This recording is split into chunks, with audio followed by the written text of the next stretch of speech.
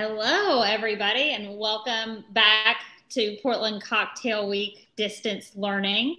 I know our certification students are having a particularly exciting week because they've had their final EWA class. We have one more drop and dram and one more of these to go before it is time to sit for final assessment. So for all of you who've been participating in the program, thank you so much for all the time that you've dedicated to the program. And I have nothing but full confidence that there are going to be a lot of certificates coming from the Scottish Qualifications Authority.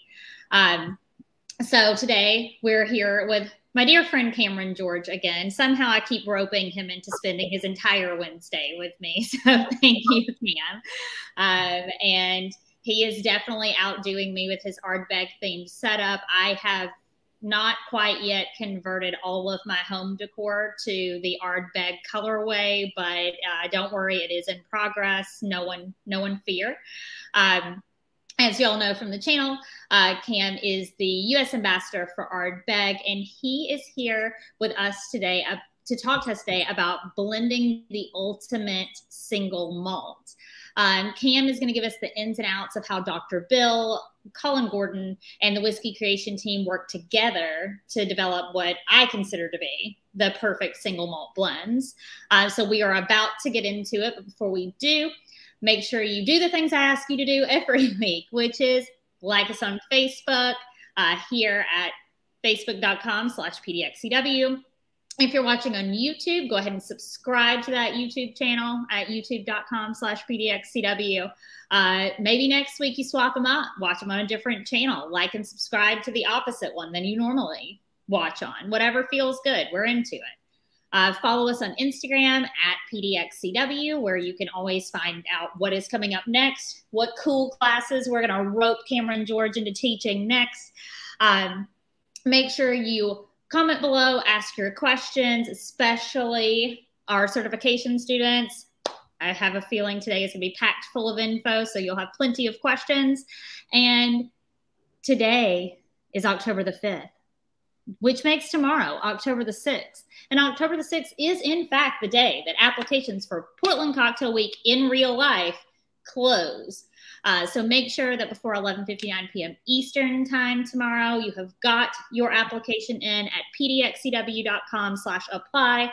We're going to have a ton of fun programming with Ardbeg and Glenmorangie, and we would love for you to be there, but you can't be there unless you fill out the application. So get that done. And with that, Cameron, it looks like you're getting ready for the tasting of my dreams. Tell me a little bit about what's going on over there. Yeah, absolutely. So as always, it is a pleasure and a blessing just to get to see you. Absolutely love spending my Wednesdays with you and everybody who's involved in the program right now, as well as everybody who's watching online. I encourage you all to sign up for the Edinburgh Whiskey Academy, Ardbeg, and Portland Cocktail Week Scotch Whiskey Diploma. The certification is incredibly handy, and it allows you to spend like-minded time with like-minded folk like Brittany and I. So that's always a huge plus. I think that deserves 2 thumbs up. Today, we're going to be nerding out on the whiskey production team's approach to assembling the Ardbeg whiskeys. I know it does say blending in the headline of the class and in the title. Dr. Bill and our whiskey creation team, they absolutely hate when we use that word, but I think it's the best one for making people feel comfortable and at home with understanding the process of how these whiskeys are put together. So we'll discuss that process a little bit. But last week, we started off on the right foot by making a cocktail. So I feel like I should probably do that exact same thing again, because I'm at home again for the first time in about a week. So I deserve a cocktail. So I'm going to do that, if that's all right with you. I would love nothing more personally, so please. All right, let's get some of these bottles just kind of slightly adjusted here. We can go ahead and if you want, you can just go ahead and put them in a box, and I'll DM you my address. I'll get them out of the way for you. Sure, I got it. Okay, all right, totally heard. Right, today I'm just going to make a super easy, very simple cocktail to be a lightly shaken cocktail served up in this beautiful little Nick and Nora glass here. I'm going to go ahead and use a little bit of Ardbeg Wee Beastie to make the heart and soul of this cocktail. This is one of my favorite whiskeys that we make at Ardbeg, so I'll just give it 2 quick ounces of wee beastie. There we are. I'm going to come behind that with a little bit of lime juice, freshly squeezed, of course, from these limes that I painstakingly grabbed from the QFC, the Kroger's near my house there. Awesome. Really went out of your way. Really went out of the way. Yeah, as soon as I got up there, as soon as I got out of the rental car yesterday, I was like, all right, need to have ingredients to make a cocktail tomorrow morning. So I went to the store, did the darn thing. If you know me, then you know that vermouth is one of my absolute favorite things and one of my first loves. So I'm going to go ahead and use about 3/4 of an ounce of dry vermouth, 3/4 to an ounce, that 3/4 there. And then one of my other favorite ingredients, one that I was hipped to while I was in Portland last year, this delicious vinegar and tamarind cordial. It's absolutely fantastic, amazing stuff. I'm going to go ahead and use about 1/2 ounce of the tamarind cordial. And then just going to give it a nice little friendly kiss of some orgeat as well. Set those bad boys down and use a little bit of this orgeat, about 1/4 of an ounce. I don't know why it took so long for us to figure out that, hey, you should probably have a cocktail while you're teaching these classes. It just goes so much better. I don't know what we were doing the whole time. Mistakes. That's what was made. We were learning. Exactly. Right? We're not drinking. We're always learning. All right. I'm going to go ahead and follow the Angostura with a little bit of ice there. Shake it real quick.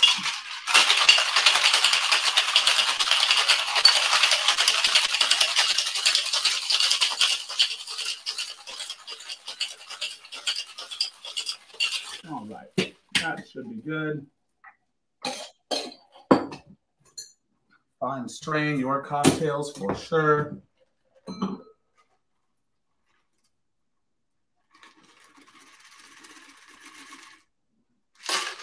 That's pretty. Oh, that is pretty. All right. And then just a little garnish. Orange peel over the top of it. And boom, there you go. Well, enjoy, my friend. And speaking of enjoying, I feel like we might have some people watching that might want to replicate this cocktail since you just tasted through Wee Beastie and talked about it yesterday. And Quisha was wondering, what is the name of the brand name of the cordial that you use? Yeah, absolutely. So this cordial is called SOM, S-O-M, or SOM. It's from Portland. Let's see if I can get the camera. I know you're not going to focus for me. There we go. Okay, there we go. Yeah. So it's actually local in Portland. It's really delicious. It's slightly tart, a little bit of sweetness in there as well. Hence why I used a little bit of the orgeat to kind of come behind it as well. The vinegar shows really, really well on it. And I opted to go with lime as opposed to lemon because there is just really this fresh kind of lime peel that hides beneath the surface of most of the Ardbeg single malts. So it's just an absolutely delicious cocktail. Well, I can't think of a person who deserves it more. And Tanette wants to know, was the orgeat infused with anything or just straight up orgeat? Just straight up orgeat. Just straight up orgeat. Love that. Quisha, you will have to pick some up during Portland Cocktail Week. You're absolutely right. You can probably do it when you're leaving one of Cam's 97 classes or events that I've once again bullied him into doing so that I could spend more time with him because that's how I do things around here. But enough about me bullying Cam because David Blackmore's not here today. So this is actually the stream that's not about bullying Cameron George. So we have an opportunity here to just let you shine and bask in your glow, Cam. So are you going to tell us what is Dr. Bill doing right now? What is he thinking? How does he come up with all of this stuff? And how does poor sweet Jillian manage it all? Yeah, absolutely. So, you know, they are really the two kind of twin towers of the Ardbeg distillery. Technically, there are 3 towers of the Ardbeg distillery. Obviously, the whole operation runs because of Colin Gordon, who's the distillery manager. He operates and effectively manages day-to-day production of the new made spirit at Ardbeg. And that's very different than making whiskey, right? New made spirit is the heart and soul of which all of the whiskeys are made upon. But remember, with single malt Scotch whiskey, we get to break it down into those 4 words. Single is going to be in reference of the distillery of origin, can only come from one place, right? Malt is in reference to the grain of origin having to be made from malted barley. Scotch means that it needs to be made in Scotland on copper pot stills with in batch distillation. And then whiskey means that it needs to be matured for at least 3 years. So with Colin's role as the distillery manager, he effectively makes all of the new made spirit, but it's not whiskey until after it's gone through maturation, right? So Colin is integral to the production process of the whiskeys, but he doesn't make the whiskey in and of itself. Of course, at the distillery as well, you'll also have Jackie Thompson. While Jackie doesn't technically sit on the whiskey creation team from Ardbeg, she's a massive figure. She's a figure that looms larger than life in everything that we do at the distillery. She is Islay encapsulated. She sits on more councils on Islay and committees on Islay than anybody else on the island. I believe once she was up to having been on at least 26 different committees on the island. There's basically a committee for everything on Islay, which I think is quite interesting and very, very funny. But then at the very head of the whiskey production team, you'll have Gillian McDonald. And Gillian is an esteemed blender. She's an esteemed whiskey maker herself. So she has a little over 15 years of experience and history in the Scotch whiskey industry. Or I should say in the whiskey industry, because she has also worked at other distilleries such as like Penderyn as well, which is obviously a wonderful whiskey producer that does not sit in Scotland. And then you'll also have the head of the snake, the man with, who is all about all of the action, and that's Dr. Bill Lumsden. Dr. Bill Lumsden is a graduate from Harriet Watt Distilling Institute and University. He majored in distillation and distillation sciences. He's a biochemical engineer by trade as well, and somebody who has a little over 36 years in the whiskey industry. Dr. Bill is the most highly awarded whiskey maker on the planet, and also our resident bad boy at Ardbeg Distillery and Glenmorangie as well. He oversees the head of production for both of the sites and both of the brands as well. So both of those individuals who sit on the Ardbeg whiskey production team are absolutely incredible. They're some of my favorite people to go to, to spend dinner with, to go have cocktails with, and also to learn about the act of making whiskey from as well. So that's a little bit about them. Does David Blackmore know that he is not the bad boy of Ardbeg and Glenmorangie, that it is in fact Dr. Bill? He does not. He believes. Because I was like, he gives me vibes like he thinks he's the bad boy, but we all know Dr. Bill is the mad scientist behind all of the fun things we get to see along with Gillian and Colin. So I'm really excited to hear more about a lot of these projects that, I know that we'll be talking a little bit about some of the core range, but like a lot of the things I think maybe we don't get to cover as much, even in the certification program, because we're so focused on learning about Scotch as a category that it's a little more difficult to be like, hey, we're going to spend all day talking about Ardcore. Yep, exactly. And that's why I wanted to pull these things down from the office, is to make sure that we got a chance to speak about the whiskeys that we make at Ardbeg past just the core range. These 5 whiskeys on the table here, on to my right, are some of the most highly awarded whiskeys on the planet. And those are the whiskeys that we are well known for and well versed in making every single day. But the other whiskeys, the ones that are going to be in front of me, to flip those bad boys around, these whiskeys showcase the more experimental side of the distillery and the way that we love to push the bounds of what is possible in the single malt category. And within that, what's possible within the heavily peated single malt category as well. Because it's not necessarily a category that's really well known for its innovation. Whiskey around the world as a global category is a fairly handcuffed category, right? You think about it. If you think about the 30,000-foot view down on the greater category of whiskey, fermentation, distillation of cereal grain that's then matured in oak vessels. So we already have a precedent for and rules and regulations for what the overarching category can be classified as, right?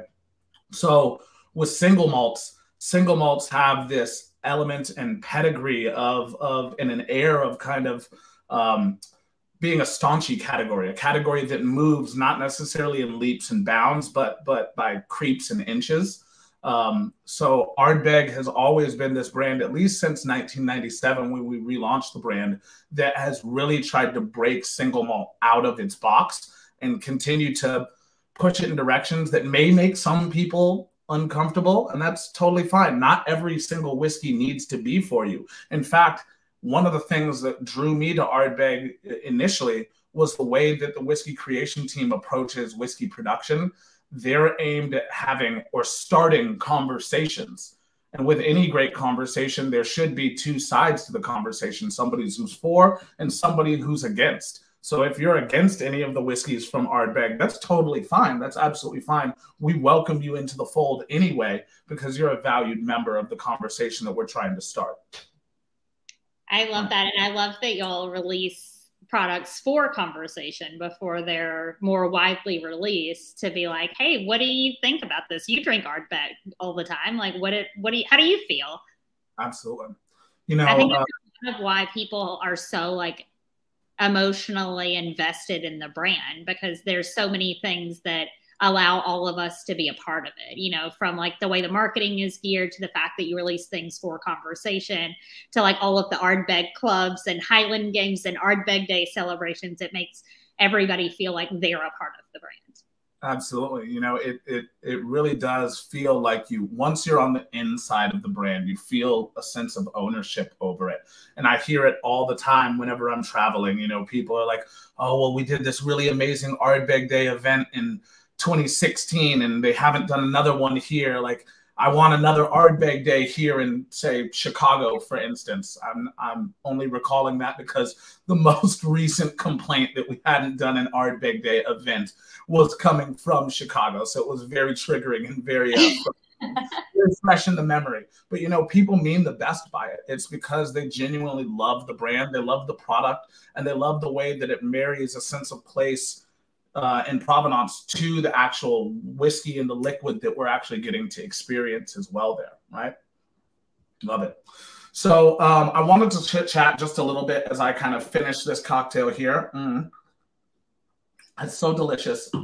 The vinegar is so beautiful. That is amazing. If you're not drinking, if you don't incorporate drinking vinegars into your cocktails, I don't know what's wrong with you. They're absolutely fantastic. And they add a really beautiful amount of acidity to any cocktail. And any Ardbeg is really looking to play off of some citric notes and some acid or acidulating notes as well. So this is a great cocktail. Well, now that you all have some Ardbegs at home to choose from, you better get your drinking vinegar assortment lined up, because you've got a lot of delicious cocktails in your future if you do. Exactly. Right. So you've obviously seen I've swapped out one glass for another, and I'm going to pour myself just a little bit of Ardbeg 10-year-old, and I'll tell you a little bit more about Dr. Bill and a little bit more about Jillian and a little bit more about Colin as I pour myself a dram here. And then we're actually going to go ahead and show a video after that as well. So give us a couple minutes of your attention. I'll talk to you a little bit about Colin first. So Colin Gordon, distillery manager at Ardbeg. Colin actually is the newest addition to the Ardbeg whiskey production team. He comes to us from Lagavulin and also Port Ellen malting facilities. He also did a brief stint at Colila. As you can tell, those three, or hopefully as you can tell, or hopefully as you know, those two distilleries plus the malting facility, so those three operations are all owned and operated by Diageo. Diageo, I believe, is one of the most interesting companies on the planet. Their Scotch whiskey offerings are immense. They have some beautiful, beautiful distilleries. They have some beautiful brands as well. And what that means is they are really great at farming and building talent, of which Colin Gordon is one of, or was one of their most esteemed individuals operating in the whiskey production area for them. So Colin actually used to run the distillery at Lagavulin, and at the same time was the site manager for Port Ellen malting facility. I met Colin for the first time in 2018, when he took David and I around Port Ellen, around the maltings. And it became very, very clear, very, very quickly that he was just absolutely whip smart and incredibly brilliant, and just really well versed in not only knowledge of the maltings, but then also knowledge of how what he produced as site manager at Port Ellen affected the whiskeys, or affected the new made spirits that were being made at distilleries all around the island. Again, 7 of the 9 distilleries on Islay utilize Port Ellen malt, or malted barley coming from the malting facility in Port Ellen, which I think is incredibly important. Now, I mentioned a little bit about Gillian McDonald. Gillian being the previous head of whiskey distillation for Penderyn Distillery. She and Dr. Bill absolutely hit it off at a conference that was pertaining to the arts and science of distillation. So the two of them immediately kind of hit it off, and she actually joined the whiskey creation team back in 2015. So she's been with us now for a little over 7 years at Ardbeg. Just an incredible wealth of knowledge, and somebody who is very, very well versed in whiskey distillation and applied whiskey distillation sciences as well. So she has quickly become somebody who is of high esteem within the Glenmorangie and Ardbeg portfolio as well. And then, as I mentioned, Dr. Bill Lumsden, the man, the myth, the absolute legend, the person who I would say is the funnest dinner date, but then will also stick you with the bill very, very quickly as well. Dr. Bill is a whiskey engineer by trade, obviously, but he also has a massive love of wine. I'm very, very sure that one day when he retires, he's in nowhere near close to retiring as of yet. But one day when he does retire, I'm sure that he will go run or own and operate a small winery somewhere, probably in France or maybe even somewhere in South America. We'll see. We'll see what time has in store for him. But the reason that I said and made the joke about Dr. Bill never touching the bill when it comes is because he's somebody who always chooses all of the wines whenever we go to dinner, and then halfway through the dinner, Dr. Bill will excuse himself to go to the restroom and disappear for the rest of the evening until he inevitably messages you, "Hey, should we have a beer before you go to bed?" And I'm like, "But you just left this dinner. It's too funny." I feel like he's like, "I paid my part. I picked out all of the wines, so now it's your turn to pick up the bill." Exactly. Right. So one of the things Dr. Bill and I have discussed over the years, and at length as well, is the relationship that single malt has with vatting or blending or marrying. It can go by a couple of different terms, and it can be called a couple of different things. So if we rewind back to our definition of single malt Scotch whiskey, the very first word in that, single, that doesn't mean that you only have to use whiskey coming from one individual cask. That would be single barrel, or that would be single cask, right? So even in single malt Scotch whiskey production, for sustainability's sake and as well as consistency's sake, there is an element of blending or vatting that's employed as well.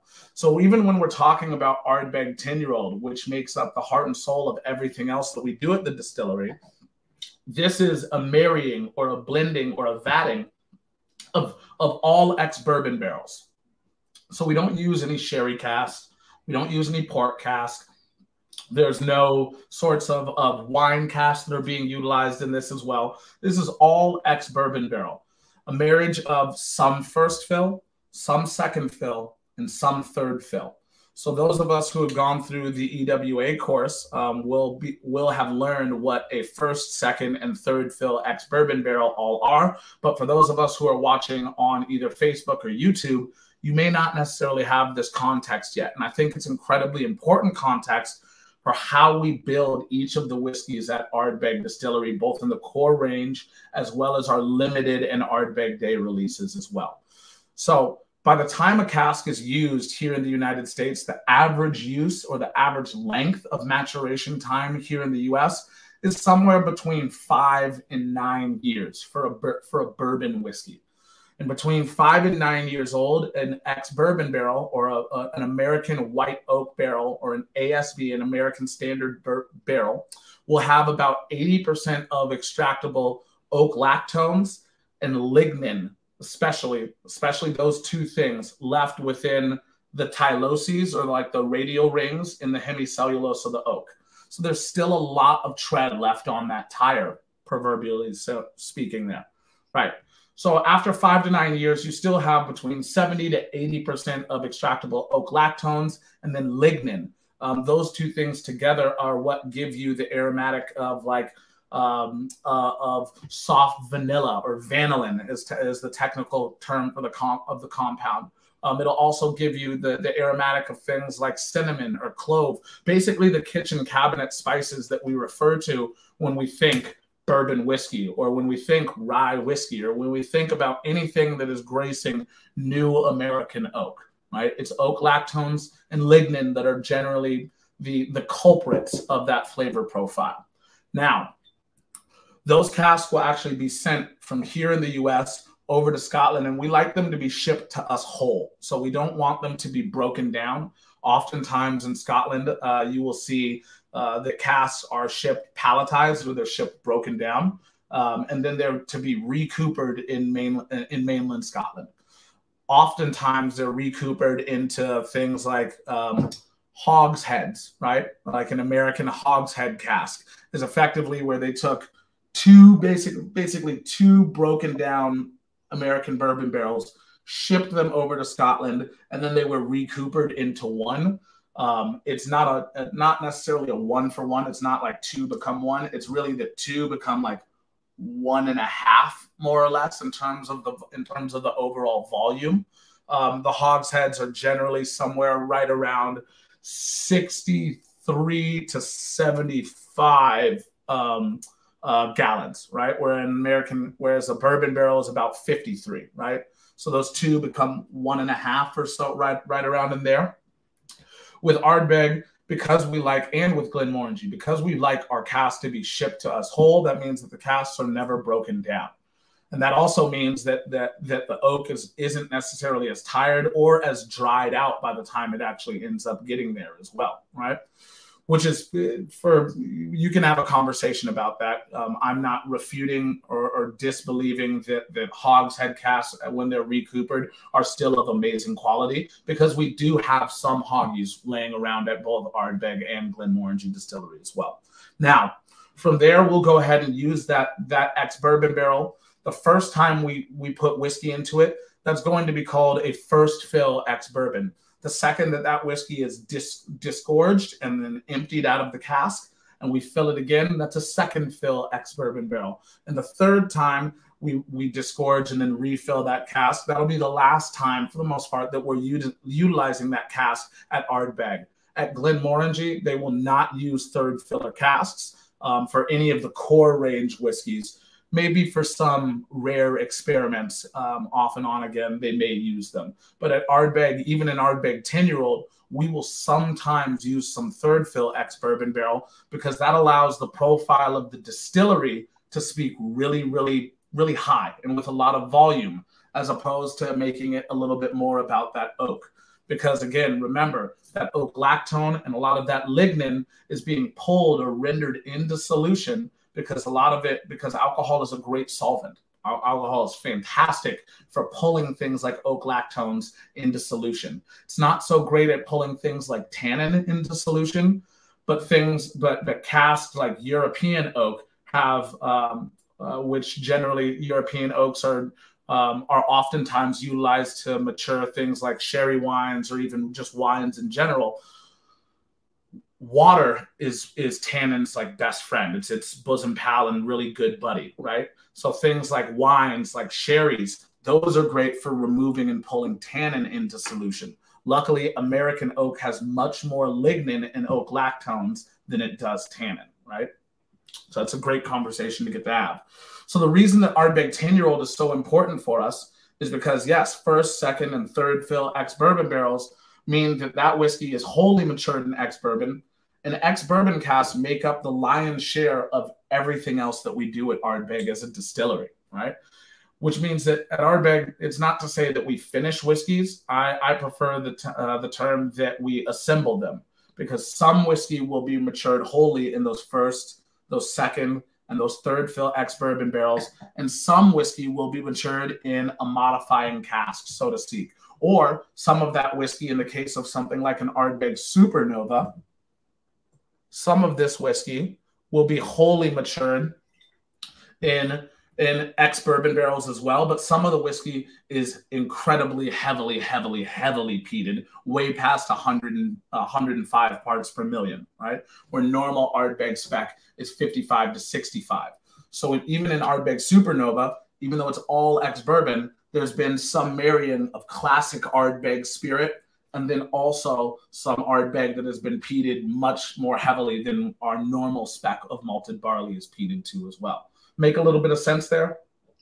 It makes sense to me.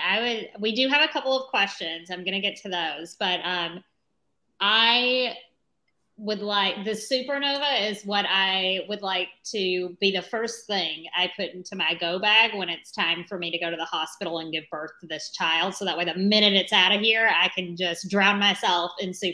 I'm very excited about it. I miss being able to enjoy all the PD boys with all of you right now, but it's for a good cause. So, and I will make up for lost time. Don't worry. But for the questions, someone wanted to know what subject Dr. Bill's doctorate is in. That is great. I believe it's organic chemistry. I'll have to double check though. He seems like an organic chemistry guy. Yeah. When I was in college, I took my major was analytical chemistry, specifically because I wanted nothing to do with organic chemistry. So yeah. I really appreciate that he really picked up the mantle there and ran with it. So thanks, Dr. Bill, for doing that for me. I will really quickly mention it as well, because there are a few distillers in the Scotch whiskey world that have honorary doctorates, but still use the term doctor. Dr. Bill Lumsden is genuinely an earned doctorate, a studied doctorate. It's not an honorary doctorate. I always love to make that distinction, and I will not name the distillers with honorary doctorates that go by doctor. Yeah. We'll have to save that for maybe one of our private sessions. Private conversation, yeah. But Dr. Bill is the real deal. He is a doctor, white papers and all, sent whiskey to space. He's our guy. So someone did, going back to barrels being sent from the U.S. to Scotland, and a lot of them being broken down beforehand, not for Ardbeg, but for other distilleries. Is that just for more efficient shipping? Yeah, exactly. More efficient shipping, and they're more than likely also being sold not necessarily to individual distilleries, but they're being sold to like a barrel broker, who then will make the connection for the distilleries in Scotland. It's generally how that works. But with Glenmorangie and Ardbeg, because of the size of the two distilleries, even though when you look at the size of, you could take Glenmorangie and add its production to Ardbeg's production, and it still would not be that of like a Glenfiddich or a Glenlivet, right? Glenmorangie makes about 6.2 million liters of spirit annually. That might be a little conservative. Maybe call it 6.4. And Ardbeg will make about 2.3 million liters of spirit now that we have the new distillery, the new still house operational. up until last year, Ardbeg had operated on a set or a pair of single stills, one wash and one spirit still, and was only able to make about 1.6 million liters. Now we have 2 sets of stills, so 2 wash, 2 spirit stills, but that didn't effectively double our capacity. It gave us, what, about 70% more distilling capacity until we optimize it all the way. And there is hope that the distillery's maximum output will be about 2.8 million liters of spirit, hopefully by 2025 or 2026. Well, I feel like I can speak for all of us.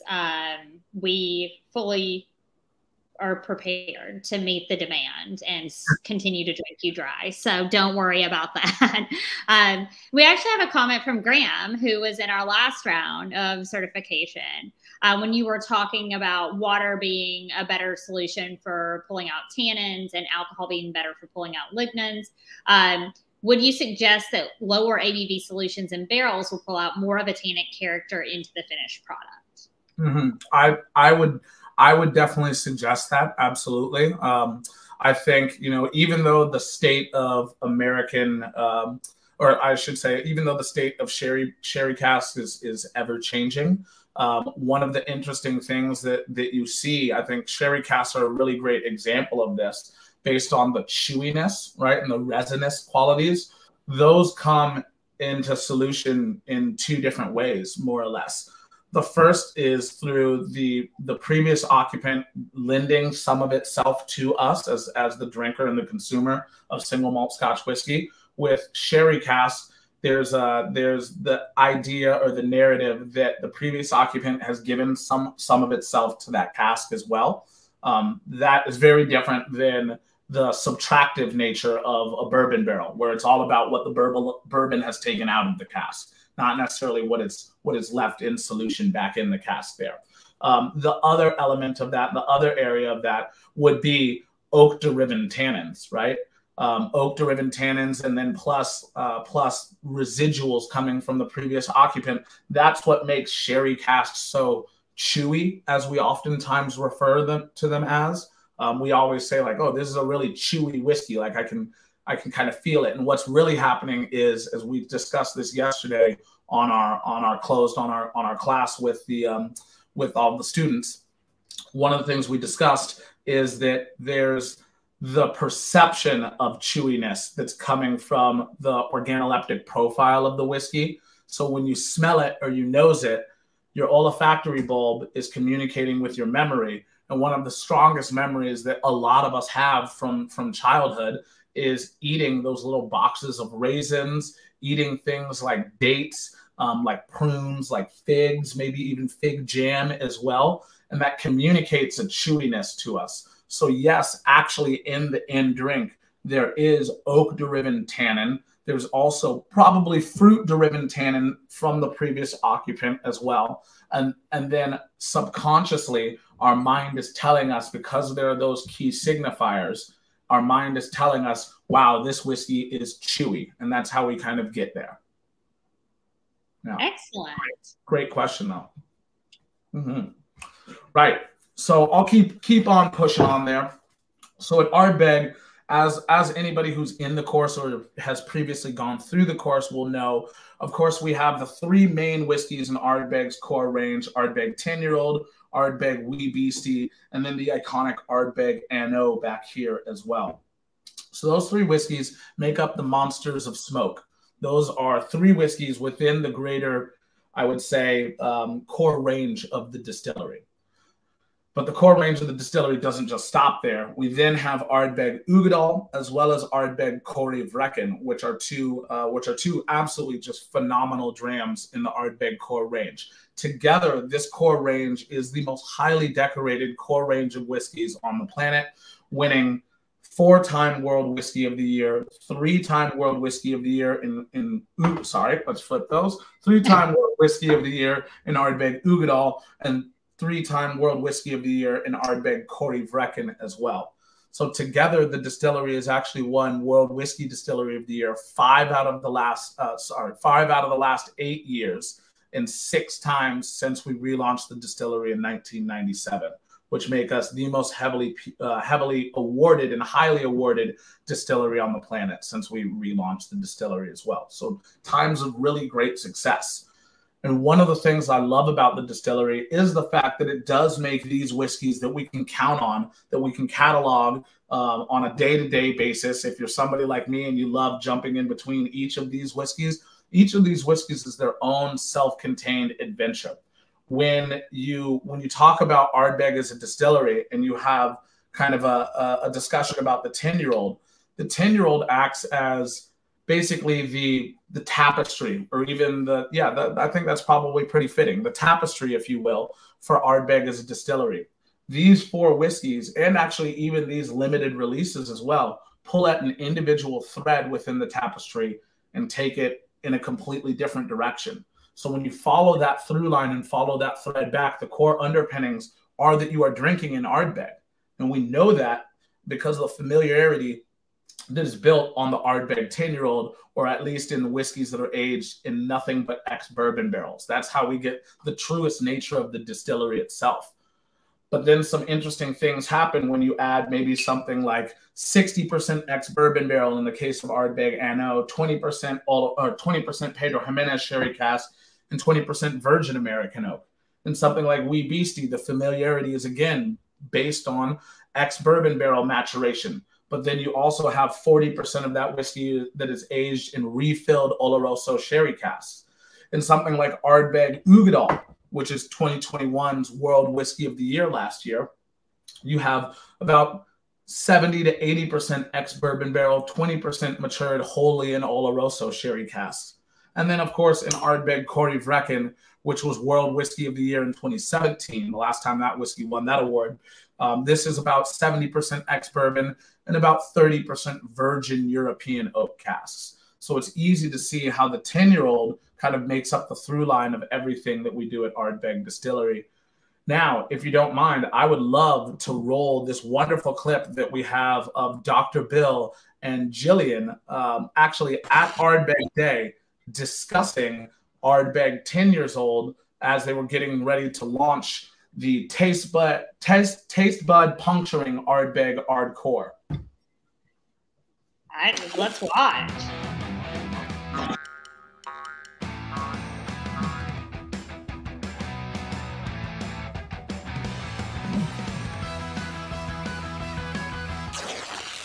Happy Ardbeg Day, one and all. I'm Dr. Bill Lumsden, Master Distiller for Ardbeg, and with me today is Gillian MacDonald, our Master Blender. Now, welcome to the main event, and the time has almost come for us to taste the star of the show, the mighty Ardcore. Thank you, Bill. And that's right, the final act is just waiting in the wings, and the uncorking of Ardcore is just a few sips away. However, we must do right by this incredible malt and knock back some of the smoky originals that have paved the way. So we have Ardbeg 10 and Ardbeg Uigeadail to do a comparison to. But before we go on to that, what is it like? How's it felt today to be back on Islay and in amongst the people? Well, you know, it's just absolutely marvellous, Gillian, because this is actually the first time I've been at the distillery on Ardbeg Day for 20 years. So, you know, it seems almost surreal to me. Yeah, it must be amazing. And did you get to get about? We've got we had loads of things out. We had Rocktails, the record store. Yeah, I mean, I tried a few of the Rocktails, the punk group playing there. So the whole theme is just, it's jumping. The distillery and the island are jumping. The atmosphere is incredible. Yeah. So many people have pilgrimed over. It's a real joy. So let's get stuck in then, shall we? And kick things off with the benchmark that is Ardbeg 10. And you know, we always use the 10-year-old as our control, so to speak, the flagship product, and we compare everything else to this. And you know, Ardbeg has always been bottled as a 10-year-old. So what I love about the 10-year-old, it's got this real raw saltiness to it, and you know, it's the essence of the distillery and Islay itself. So lovely pale gold colour from the American oak barrels we use. It's beautiful. It's really beautiful, and it's one of the things that always astonishes me about Ardbeg whiskies is that we know that the malted barley is amongst the most heavily peated anywhere in the world for a whisky. But on the nose to start off with, you think, Really? Yeah. It's just so restrained and so in balance. And I'm just going to add a little bit of water. Would you like some in yours? As you're at it, yeah. Thank you. It's always so incredibly fruity on that lime. There's herbal notes. Yeah. I mean, there's no question the purifier on the line arm of the still just makes it such a complex whiskey. But now I'm just getting a little bit of that pungent peat smoke in there. Still a bit restrained, but just wait. Let's taste it. A remarkable sweetness for 1 or 2 seconds, and then bang! You just get all these layer after layer of oily, tarry, peat smoke flavours. Yeah, when you breathe in, it's just... You know, it's espresso coffee, it's tarry rope, it's Cuban cigars, Monte Cristo, I think. Of course, and you've got that medicinal, those medicinal notes in there as well. And there's something medicinal, almost ever so slightly anaesthetising or soothing about it. Yeah. And then you get that lovely, slightly sweet malted barley base in there.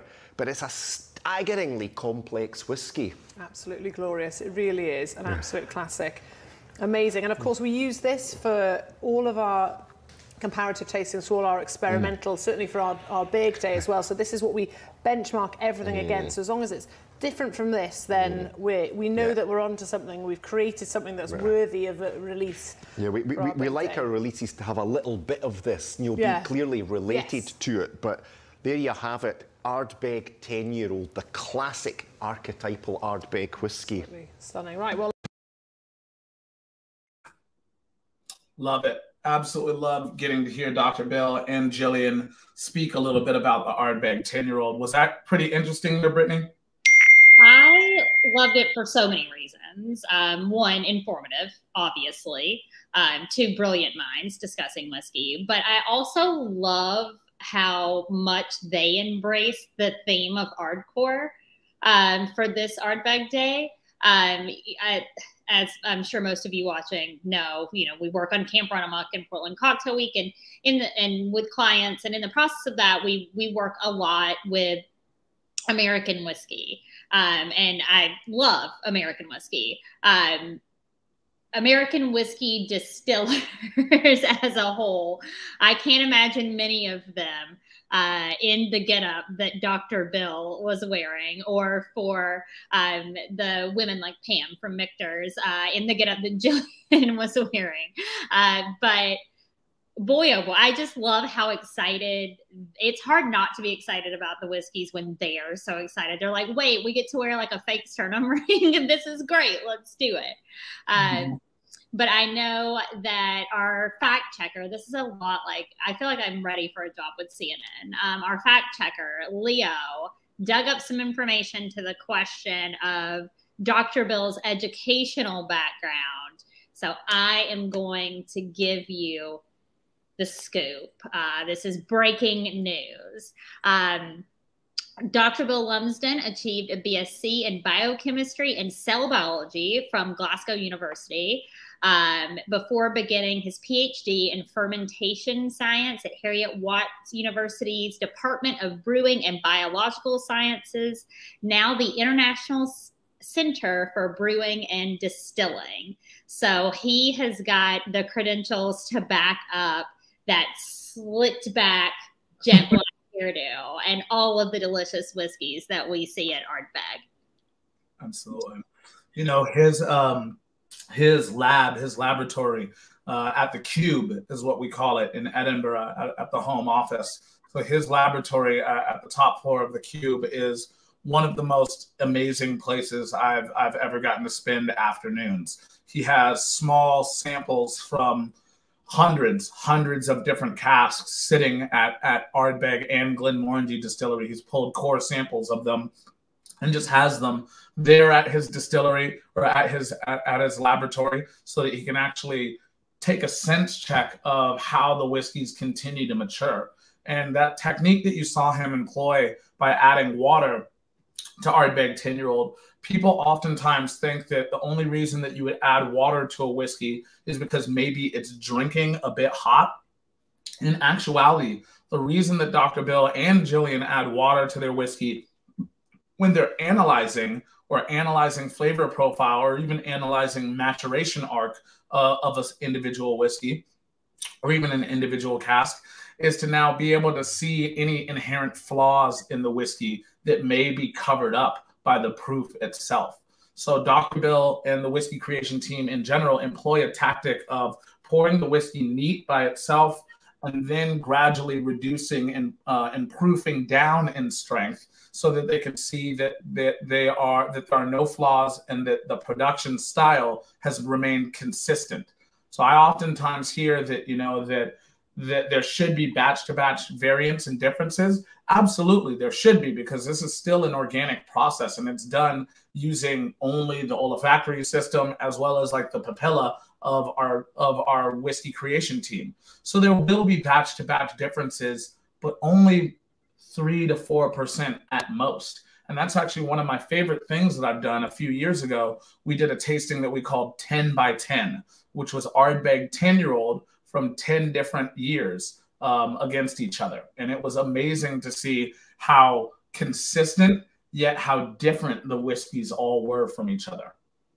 I love, highlighting stuff like that a little bit too, because so much of what goes into all of the distilled spirit products that, we know and love is science, but so much of it is just that experience and that art and spending every day with the product and seeing how it changes over time and kind of getting that inherent sense of what is benchmark, so that you can, you come across a sample and you're like, okay, well, this fits in those parameters that let it be benchmark, even though it has its own characteristics because it's from a different year, or, it's from different barrels or from a different part of storage or whatever.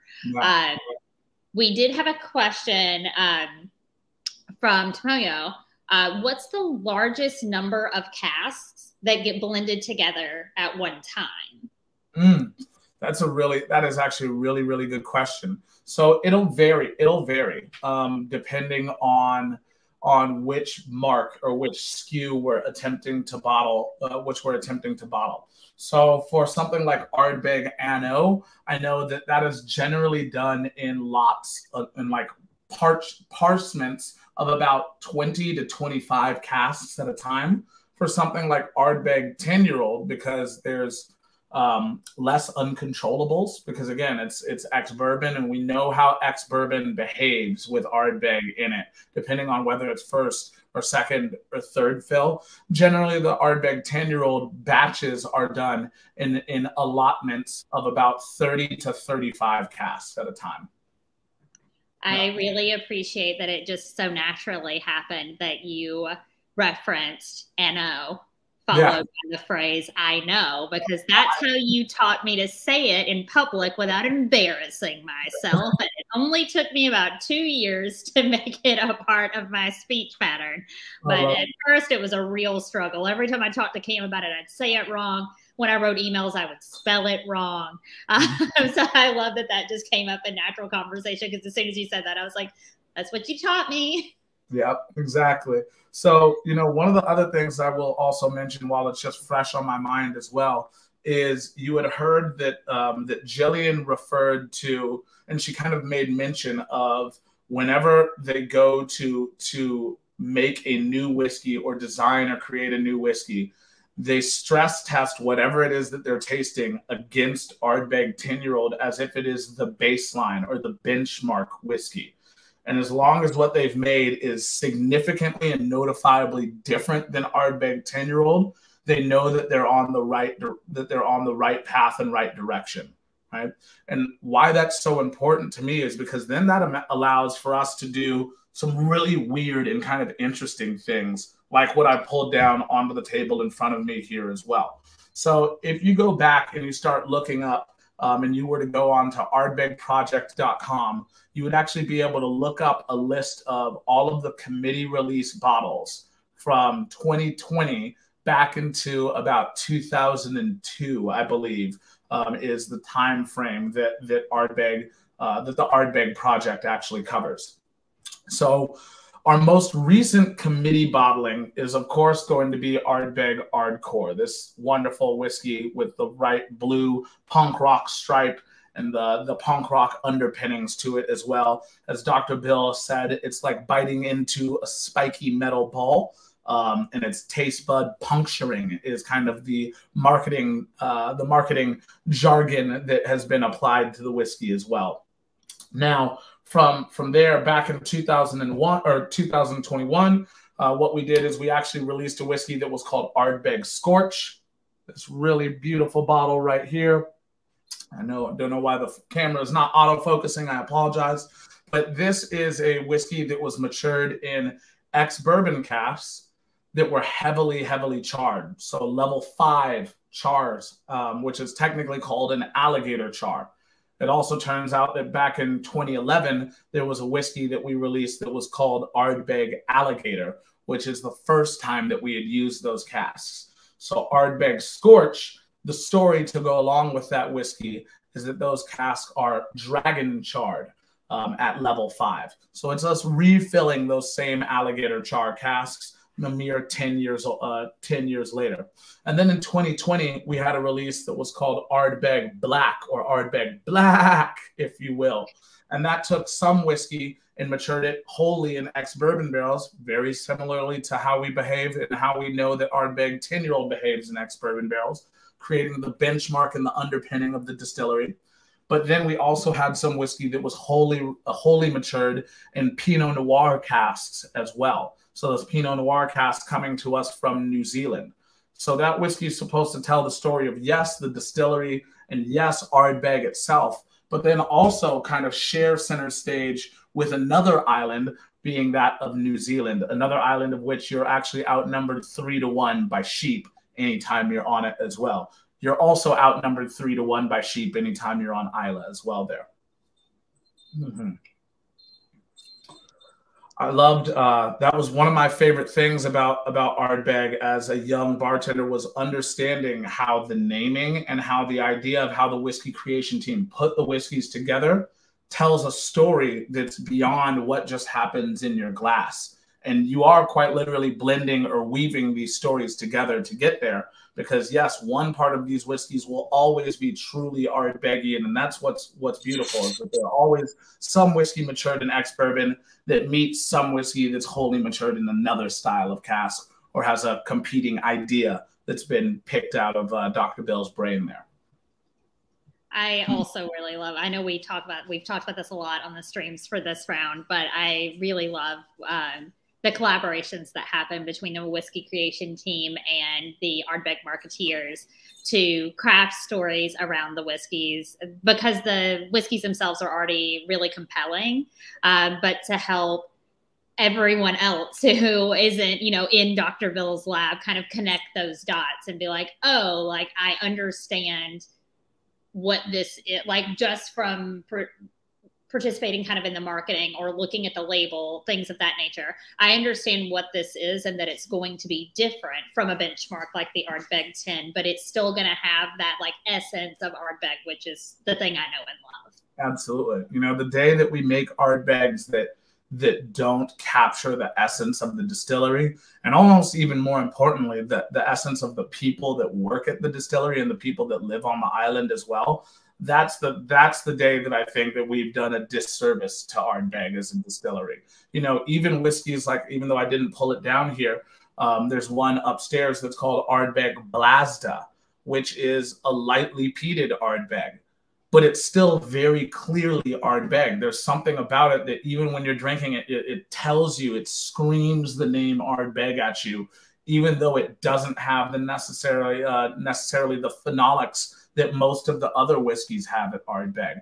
It doesn't have that phenolic compound. It doesn't have all that phenol and peat smoke, but you do get to see the waxiness of the fermentation tanks and what that does to the Ardbeg new made spirit.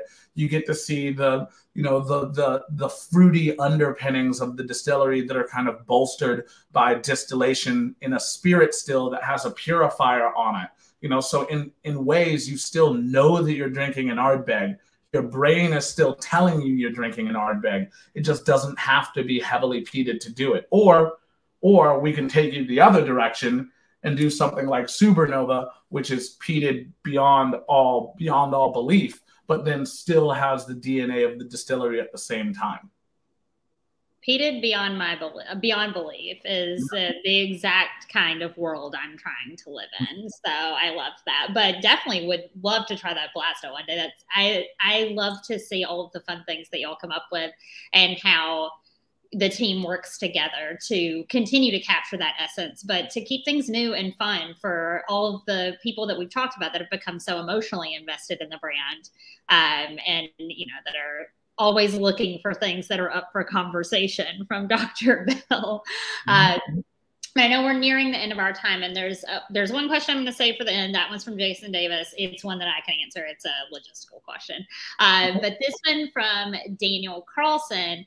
I know we've talked a lot about maturation and how it's a part of this whole blending process, which I feel like, Leo, you're probably going to have to go back and bleep out every time Cam and I have said blending during this video before Dr. Bill gets his eyeballs on it. But he remembers hearing at Old Forester that they use cedar chips and cattail stalks to seal leaks in their barrels. Does Ardbeg use the same materials, or is there something different? That's quite interesting. I've actually, I haven't seen too many casks with major leaks at Ardbeg unless they are something of, unless it's an oak that is non-traditional. So like years ago, we had a whiskey that we released as Ardbeg Kelpie that was matured in oak from the Ardbeg forest, basically off of the Black Sea. And those casks had a bit of a bit higher of an evaporative loss. So the angel share was a little bit higher in those. And then also there was some closure, some sealing issues that they had as well. So I remember that they had used reeds, but I'm not sure which kind of reeds they had actually used, what the wood was actually made of. But I do remember seeing in some of the casks that there were these little slivers that they had basically nailed in and then sawed off to stop the loss of spirit out of the cask.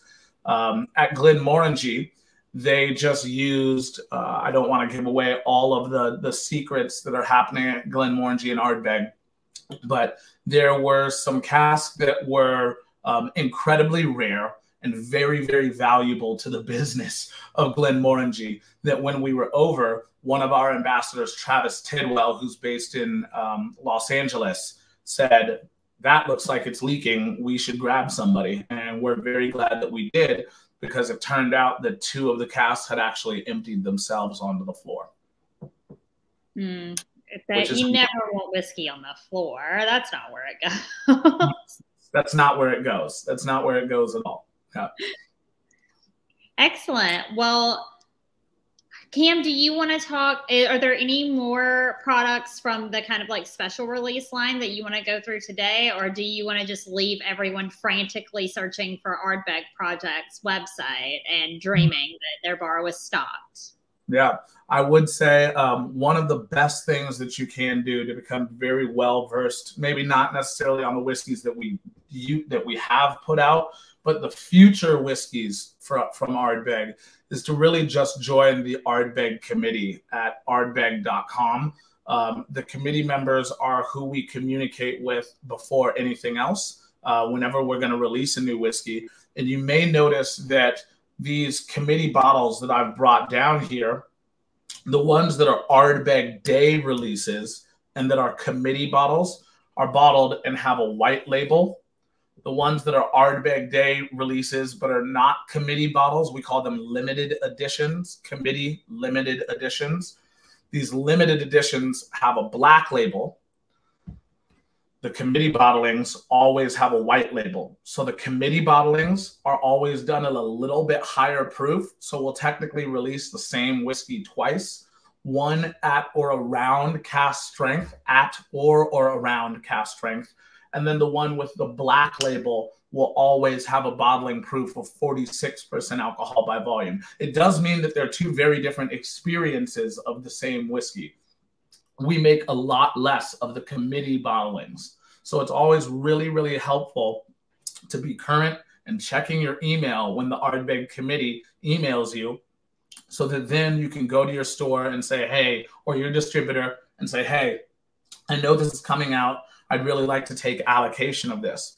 Because if you don't, then Ardbeg now is the second most collected whiskey in the world behind the Macallan, who makes some delicious whiskeys that are highly, highly hyped and collected as well. So the Macallan whiskeys are and also the Ardbeg whiskeys at auction fetch incredible, incredible prices. And as people who want to drink the whiskey, I'd rather see it get into your hands rather than it go to the whiskey flippers. The flipping industry, I think we've all had enough of the whiskey flipping industry. So staying current on your Ardbeg and Ardbegian emails from the committee is the best way to ensure that you don't have to pay secondary market prices for your Ardbeg committee bottlings. And I'd rather that you have the whiskey than anybody else on the planet. So I love that. So go over to ardbeg.com and sign up for the committee, so that way you know when things are coming out. I know Cam was able to get the A-team at the spring session of camp, which is sponsored by Ardbeg, a little bit of Ardcore. But I also know it wasn't the easiest process in the world because so many people are trying to get their hands on it when it comes out. So go sign up and make sure you're the first to know, and then invite me over so that we can try it. Well, I'm going to wrap up with this last kind of logistical question then, and we'll let everybody get back to their day. Jason, if you posted a question, if you emailed me a question, and this goes for everybody about your final, make sure that any questions about your finals are directed to Kirsty from Edinburgh Whiskey Academy. If you did not take down Kirsty's email during our mixer, or maybe you lost it or whatever, that's totally fine. You can go to the community chat function on the EWA page and put your questions there. Just make sure they go to Kirsty. Unfortunately, I don't have access to like the back end, like the scheduling part of the EWA platform. And so I can't change it for you, and I don't want to hold up your process because I want you to get your piece of paper. So just make sure you contact Kirsty. Kirsty will get you sorted out. She's in charge for a reason. So she's the person you want to talk to anyway. And Riley, absolutely, Ardbeg party at your house. 10 out of 10. Love it. Well, Cam, thank you so much for pulling down all these special bottles today and talking to us about the art of blending at Ardbeg and all the wonderful people involved in it, and letting us see Dr. Bill in that fantastic outfit. I loved every minute of it. And before you go, if you enjoyed this class today, make sure you hit the like or love button on whatever platform you're watching on, and leave some love in the comments for Cameron, who every day he's forced to spend his entire Wednesday with me. So tell the guy he did a good job. Make sure you follow us at PDXCW on Instagram. That's how you will see what is coming up next. If you have not liked, subscribed, followed, all of those things to our Facebooks and our YouTubes, do that. They're both PDXCW. You're probably already watching on one. Make sure you follow Cam on Instagram, because he's cool and posts cool pictures, and they usually have whiskey in them. So follow Ardbeg Cam. And once again, tomorrow is when Portland Cocktail Week IRL applications close, and we will be drinking Ardbeg at Portland Cocktail Week. Don't miss it. Fill out your form. With that, have a wonderful Wednesday. Scotch students, make sure you are studying and getting ready to ace that test, and we will see you back here for our last public class of this round next week. Bye.